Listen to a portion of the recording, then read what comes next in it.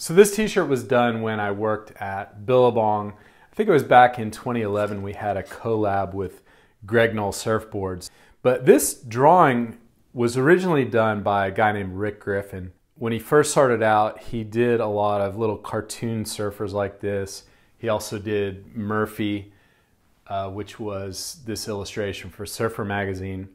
And then he eventually got into really cool poster art for the Grateful Dead and had a really amazing range of style. But when we started this project, the Noll family gave us this stack of old ads and drawings and stuff like that, and I had scanned this one, and you'll notice it has some halftones in it, and those were actually in the illustration.